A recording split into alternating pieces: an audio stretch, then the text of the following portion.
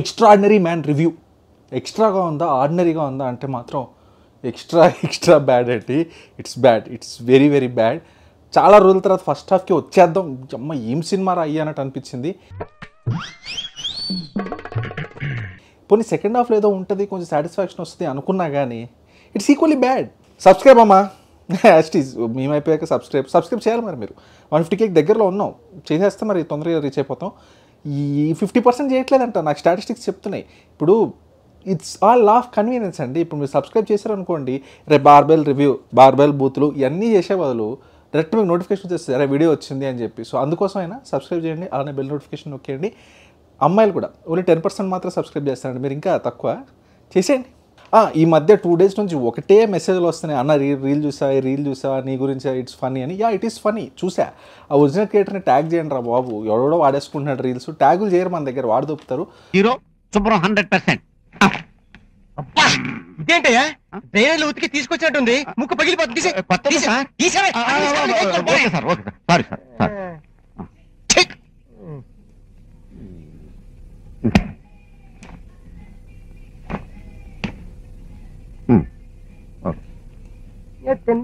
Fresh towel నిన్నే తెచ్చాను sir.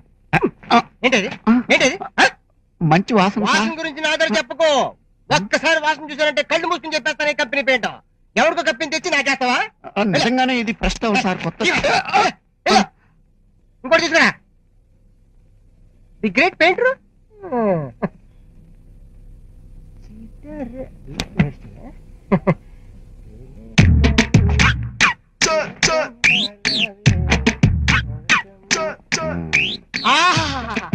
Very good. Cloth అంటే ఇలా ఉండాలి. ఈ పని ఏదో ముందే చేయొచ్చు కదా. అనవసరంగా తిట్టాను, ఏమనుకోకే. వెళ్తున్నప్పుడు tips. So it's engaging, it's entertaining. సరే అవి పక్కన పెడితే ఇంకొక చిన్న టాపిక్ అండి. లాస్ట్ టైం కూడా ఎవరు రాశారు కింద రివ్యూలో, ఏంటంటే నువ్వు సినిమా ఎంజాయ్ చేయవు, నువ్వు సినిమా రివ్యూ రాయాలని మైండ్ సెట్తో చూస్తావు, అందుకే పాయింట్స్ అన్నీ ఉంటాయి అంటారు. అలా కాదు, మనం సినిమా ప్రశాంతంగా చూస్తాం, ఫోన్ కూడా ముట్టుకోవు, సినిమాలోనే ఎంజాయ్ చేస్తాం. సినిమా బయటకు వచ్చాక ఆ డ్రైవింగ్ దారిలో ఇంటికి వచ్చాక కూడా ఒక అరగంట కూర్చొని ఆలోచించి, ఇదిగో హ్యాండ్ రైటింగ్ తిట్టకండి, ఇంత రాసుకుంటాం. ఈ సినిమా థియేటర్ రాసుకునే కాదు, మనకు గుర్తొచ్చినా రాసుకుంటూ ఉంటాం పాయింట్స్. సో ఆ పాయింట్స్ వచ్చి చెప్తాను అంతే, అంతకు మించి ఆ రివ్యూ మైండ్ సెట్ అయితే చూడను. ఎట్ ద సేమ్ టైం మంచి సినిమా ఎంజాయ్ చేయట్లేదు, you're not enjoying the soul of the film అంటే అది నాకు ఎంజాయ్మెంట్ లేకపోతే నేను ఎంజాయ్ చేయలేను కదండి. సో అలా అని చెప్పి ప్రతిదీ ఎంజాయ్ చేయట్లేదా అంటే కాదు. రాసుకునేటప్పుడు గుర్తొచ్చిన 3 సినిమాల పేర్లు చెప్తాను. రీసెంట్ టైమ్స్లో నాకు కొంచెం ఇలాంటి జానర్, ఏది నిన్న హాయ్ నాన్న వచ్చిన సినిమా లాంటి టైప్లో, ఒకే ఒక జీవితం, కేర్ ఆఫ్ కంచరపాలెం, అశోక్ వనంలో అర్జున కళ్యాణం, ఈ సినిమా నాకు చాలా మంచి ఫీల్ గుడ్ సినిమా అనిపించింది, మంచి సినిమా అనిపించింది. హాయ్ నాన్న ఎందుకో ఈ వీటి దగ్గరికి వెళ్ళట్లేదు. ఓకే బాగానే ఉంది కానీ నాకు ఓహో అన్నట్టయితే అనిపించలా. అండ్ ఇంకోటి కూడా చెప్పాలి. సరే నువ్వు సినిమా రివ్యూ చెప్పుకోండి, అడ్డం నేను చెప్తున్నాను, ఫాస్ట్ ఫినిష్ చేస్తాను, మీకు నా సైకి అర్థం అవ్వాలి. ఇప్పుడు బేసిక్గా నిన్న సినిమా ఉందండి, నేను మనిషినే కదా, నిన్న కొంచెం హెడ్ఏక్గా ఉంది, సరిగ్గా బాగాలేదు, సో ఎక్కువ చెప్పలేకపోయాను అంతే. సో అంతకుమించి ఏం లేదు, మంచి ఎనాలజీ చెప్తాను, మీకు అప్పుడు అర్థమైపోతుంది. రోజు పొద్దున మనం లేచాక ఒక దండయాత్ర చేస్తాం బాత్రూంలో, ఆ రోజు సేమ్ వస్తుందా? రాదు. Everyday is not the same. So అలానే కొన్నిసార్లు అలా వస్తుంది ఫ్లోలో పాయింట్స్, కొన్నిసార్లు రాదు. It depends on the film కూడా. ముందు రోజు ఏం తిన్నా దాన్ని బట్టి ఉంటుంది కదా. సో అది ఉంటుంది, ఇది ఉంటుంది, ఇట్స్ ఆల్ కాంప్లికేటెడ్. సరే పాస్ట్ ఈస్ పాస్ట్, ఇంకా మొదలు పెడదాం అనుకునే టైంలోనే ఈ డైరెక్టర్ గారు వస్తారండి. వకంతం వంశీ అనుకోండి, సారీ పేరు వంశీ గారు అని చెప్దాం. వంశీ గారు ఆ 2000s ఎర్లీ 2000s టైంలోనే అలా ఉండిపోయారు, అంతే పాస్ట్లోనే ఉండిపోయారు. స్టోరీలు కానీ, స్క్రీన్ ప్లే కానీ, ఎడిటింగ్ కానీ, అమ్మా అసలు ఈ సినిమా నేను స్కూల్లో ఉన్నప్పుడు వచ్చి ఉంటే వర్కౌట్ అయ్యేదేమండి. అలా ఉంది ఈ సినిమా చెప్పాలంటే. ఆ కామెడీ కూడా ఎందుకు ఇలా పెడతాను నాకు అర్థం కావట్లేదు. ప్రతిదీ ఇప్పుడు ట్రెండింగ్లో ఉన్న 4 టాపిక్స్, 4 డైలాగులు చెప్పేస్తే కామెడీ అయిపోతుందా? ఆ గబ్బర్ సింగ్ సినిమా అదైతే అమ్మా, గబ్బర్ సింగ్లో ఏదో వర్కౌట్ అయిందండి. అలా వైకుంఠపురంలో ఏదో అలా ఉందండి. ఇంకా ఈ సినిమాలో ఉంటుంది ఫస్ట్ హాఫ్లో అలాంటి సీన్ ఒకటి రోత పడుతుంది, ఆపరు, కంటిన్యూ చేస్తూనే ఉంటారు, అందరినీ కేలుకు వదులుతారు. But why do think that is engagement, that is fun అంటే మీరు ఓకే ఎందుకులేండి అనిపిస్తాను, నాకైతే అనిపించలేదు. అలానే సెకండ్ హాఫ్లో అవుట్ రైట్ అట్రాషియస్ బుల్షిట్, నాకు ఇంకా బూతులే. ఓ సాంగ్ ఉంటుంది, మీరు విన్నారు లేదా కానీ, ఒక డబుల్ మీనింగ్ సాంగ్ ఒకటి ఉంటుంది, నా తాళం అని చెప్పి యూట్యూబ్లో చూడండి. గలీజ్ సాంగ్ అది, ఇండైరెక్ట్లీ సేయింగ్ నాకు చాలా రోజుల నుంచి యాక్షన్ కాలేదు, వచ్చినాక యాక్షన్ చేయని. కోడ్ లాంగ్వేజ్లో ఉంటాయి కదండి ఐటమ్ సాంగ్స్, నా పొలం దున్ను అది ఇది అని, ఆ టైప్లో ఒక సాంగ్ ఉంటుంది. ఆ సాంగ్ని జెన్యున్గా ఒక రీమిక్స్ చేసి చేస్తారండి, employing the same meaning. It is down right vulgar, disgusting. ఇప్పుడు ఎంటర్టైనింగ్ అంటే అది అసలు వద్దులేని ఇంకా. ఏ రోజైతే నా చేతులతోనే ఇలాంటి సీన్ ఇంకోటి ఉంటుంది. ఎందుకంటే నేను చెప్తున్నా కదా, నేను పెద్ద వెళ్ళి ఎతకాలి ఫెమినిస్ట్ అది అని చూడను, కానీ మరీ ఇంత బూతులాగా చేస్తే మాత్రం నాకు చిరాకు వచ్చేస్తుంది. ఈ సినిమాలో ఇంకో సీన్ ఉంటుంది. ఆ హీరో వెళ్ళి ఏదో పెళ్లి చూపులో అయితే ఎంగిల్ లడ్డు తింటాడు. ఎంగిల్ లడ్డు తింటే వాడెంగి నువ్వు తింటున్నావు ఏంట్రా అంటే, నా ఎంగిల్ నాడు పెళ్లి చేసుకోవట్లేదా అంట. అరే ఒక అమ్మాయిని నువ్వు ఎంగిల్ అనేస్తావా, నాకు అర్థం కాదు. సో అతనికి అతని మరదలతో అప్పుడు దాకా లవ్ ఇష్యూ ఉంటుంది. సో ఇప్పుడు ఆ అమ్మాయి ఇంకొని పెళ్లి చేసుకుంటే నా ఎంగిలి అంటే అయిందా అంటే అని చెప్పి హీరో ఒప్పుతాడు. ఏం మాట్లాడుతున్నారయ్యా, ఏ జనరేషన్లో బతుకుతున్నారు, థాట్స్ సినిమాలు అన్నీ అంతేనా? ఈ ఎంగిల అమ్మాయి అట్లుంది. మరి నిజం చెప్తున్నా, ఈ సినిమా ఫస్ట్ హాఫ్ అంతా అవుతుంటే నాకు ఫస్ట్ 10 minutes 15 minutes నేను చెప్తున్నా మా ఫ్రెండ్స్కి, అరే ఇది కళ, హీరో లెగుస్తాడు ఇప్పుడు, ఇట్స్ ఎ డ్రీమ్ అన్నట్టు, అంత వరస్ట్గా ఉంటుంది.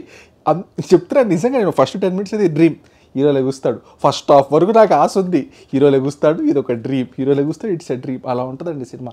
పేరెంట్స్ కానీ డైలాగ్స్ కానీ ఇంక్లూడింగ్ దట్ సాంగ్ అండి, ఏదో బ్రష్ తీస్తాడు, బ్రష్ చేసుకో ఏదో సాంగ్ ఉంటుంది, డ్యాన్సు, ఇంకా ఫ్యామిలీ సీన్స్ కూడా ఏది ఆలోచించినా అంతే. రావు రమేష్ గారు కూడా ఓవర్ ద టాప్, ఇంకా అరువు గట్టిగా అరువు, ఇంకా నువ్వు 10 ఆల్రెడీ ఆయన 20% ఎక్స్ట్రా చేస్తారు యూజువల్ ఎమోషన్కి, ఇంకా మీరు దానికి 0 వేసి 200% చేసేయండి అన్నట్టు ఉంటుంది. అరుపులు కానీ ఇది కానీ ఇట్స్ వెరీ ఫ్రస్ట్రేటింగ్ అండి. డోస్ మొత్తం పెంచేసి ఏదో చేసేసారనమాట. ఎలా అంటే ఇప్పుడు నేబర్స్ ఉంటారు, జులై సినిమాలో కూడా ఉంటుంది, నేబర్స్ వచ్చేసి ఇలా గొడవలు పట్టుకొని మీ వాడేమైపోయాడు, అది కొంచెం ఫన్నీగా ఓకే ఇలా ఉంటారులే నేబర్స్ అన్నట్టు. ఈ సినిమాలో దాన్ని ఇంకా క్యారికేచరిస్ట్ చేసి ఒక 100 times ఇంకా పెంచుదాం అన్నట్టు చేశారు. I don't think it's funny. Sreeleela గారు, అబ్బా శ్రీలీల గారు either you are super smart, ఎట్లా అంటే మనకి ఎట్లా ఈ యాక్టింగ్ కలిసి వస్తలేదు, దీపం ఉన్నప్పుడు ఇల్లు చక్క పెట్టుకోవాలన్నట్టు టకా సినిమాలు చేస్తున్నారా, దెన్ యూఆర్ సూపర్ స్మార్ట్. లేదు ఇంక చేద్దాం సినిమాలు అన్నట్టు మీరు జెన్యున్గా చేస్తే మాత్రం మీరు చాలా నేవండి. ఏంటిది అసలు అడుగుతారా మీరు స్టోరీ ఏమన్నా, లేకపోతే ఎన్ని డేట్స్లో ఫినిష్ చేద్దాం అట్లా ఉంటుందా, నాకు అర్థం కావట్లా.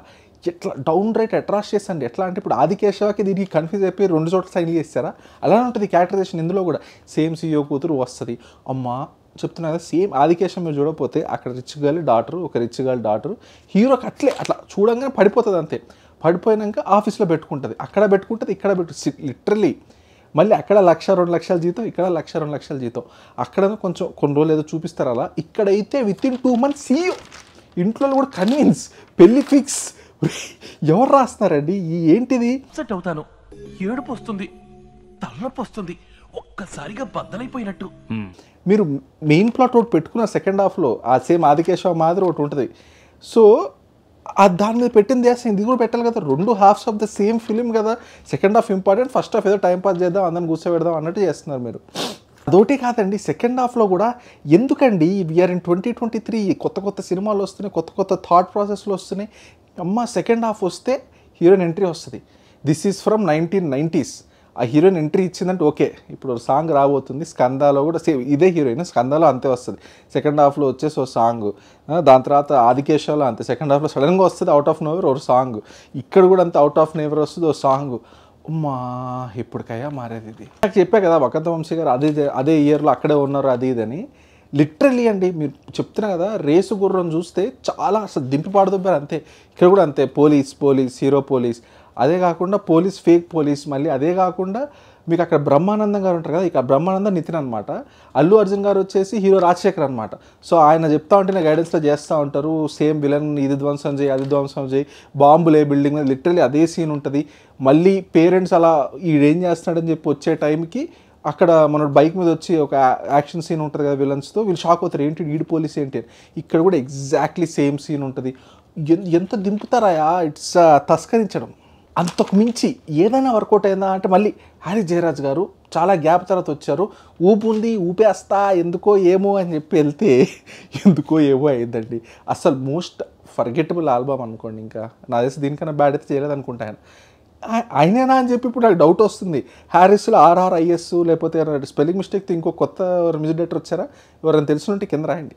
ఇంకా విలన్, ఇంకా హీరోయిన్కే రోల్ లేదు, హీరోకే లేదు, బొక్కలేదు, విలన్కే ఉంటుంది. యాస్టిజ్ వాడు ఉంటాడు విలను, నువ్వేం రా విలన్, నీ ఉద్దేశం ఏంది, నీ ఎయిమ్ ఏంది అంటే గట్టిగా అరవాలి, సూట్లు వేయాలి, ఊరు మొత్తాన్ని ఆక్రమించాలి, ఊరందరినీ చంపిదొబ్బాలి అంతే. అంటే దట్స్ ఆల్. మళ్ళీ పొలిటికల్ బ్యాకింగ్ అంతా ఉంటుంది, ఫుల్ పవర్ఫుల్, ఎక్స్ట్రీమ్లీ పవర్ఫుల్. వానికి తమ్ముడు అన్న ఉంటాడు, సైడ్కి ఉంటాడు, అరుస్తూ ఉంటాడు, ఫస్ట్ వాడిని చంపి వీడిని చంపి. Do better man, do better. నేను ఇంకోటి గమనించానండి, మీరు గమనించట్లేదు చెప్పండి కానీ, హీరో ఫ్యామిలీ ప్రొడ్యూసర్స్ అయితే మామూలుగా బడ్జెట్ కానీ సినిమా తీయడం కానీ చాలా క్వాలిటీ బాగోదు అనిపిస్తుంది. అంటే వాళ్ళ ప్రొడక్షన్లో దిగి ఎక్స్పీరియన్స్ లేక, లేకపోతే అంత మన ఫ్యామిలీగా తక్కువ చేసేద్దామని నాగశౌర్య గారి సినిమాలు కానీ, లేకపోతే మన మోహన్ బాబు గారి సినిమాలు కానీ, మంచి ఫ్యామిలీ మొత్తం సినిమాలు కానీ, ఈ సినిమా కూడా వాళ్ళ ఫ్యామిలీ ప్రొడ్యూసర్స్ అన్నప్పుడే నాకు కొట్టింది. ఎవరో తప్ప అంత డబ్బులు బెటర్. అప్పట్లో నాగబాబు గారు ఏదో పెట్టారు మన ఆరెంజ్ మూవీకి, ఇంకేమైనా ఉంటే ఉండొచ్చాము, నాకు అంత మెమరీ లేదు కానీ గుర్తునే చెప్తున్నా అంతే. ఈ సినిమా అనగా నాకు డౌట్ కొట్టింది. ప్లస్ ఫస్ట్ హాఫ్ కొంచెం చూశాక అయితే ఏంద్రా ఇది షార్ట్ ఫిల్మ్ మాదిరి ఉన్నాయి, సెట్లు ఇది కామెడీగా ఉన్నాయి, అసలు ఏం బడ్జెట్ అది అనుకున్నా కానీ తర్వాత క్లారిటీ వచ్చింది. అదేదో ఫారెన్ సాంగ్ ఉంటుంది, డేంజర్ పిల్ల అని ఇట్లా పోయి తీసారు అనుకుంటా, అది ఇంకో సాంగు, సెట్ పీసులు, అవసరం లేని చోటంతా డబ్బులు తగిలేస్తే తర్వాత మిగలకే ఇట్ట తీస్తారు. క్లైమాక్స్ కూడా జఫా లొకేషన్లో జఫా ఫైట్తో సినిమా ఎండ్ చేస్తారు. బట్ ఇట్స్ ఓకే, చెప్తున్నా కదా, it's most ordinary, below the ordinary, below average movie. ఇంకా వద్దులేండి ఆ పదం వాడి నాకు చిరాకు దొప్పుతుంది రాడ్డు అని. అలాగే before I end this video ఇంకో చిన్న క్లారిఫికేషన్ ఇద్దాం అనుకున్నా. నేను సినిఫైల్ కాదండి, నేను ఎప్పుడు క్లెయిమ్ చేసుకోలేదు. కొంతమంది అలా అనుకుని వాళ్ళే వీడు సినిఫైల్ అనుకుంటాడు, బొక్కలది అది ఇది, వీడి టేస్ట్ ఇంతే అంటారు. నా టేస్ట్ మాత్రం అంతే, అదైతే ఫ్యాక్ట్. సినిమా ఫైల్ అయితే నేను కాదు. చూసాడు బాల్ పిచ్ పట్టీస్ కడదామని వచ్చారు. Thank you.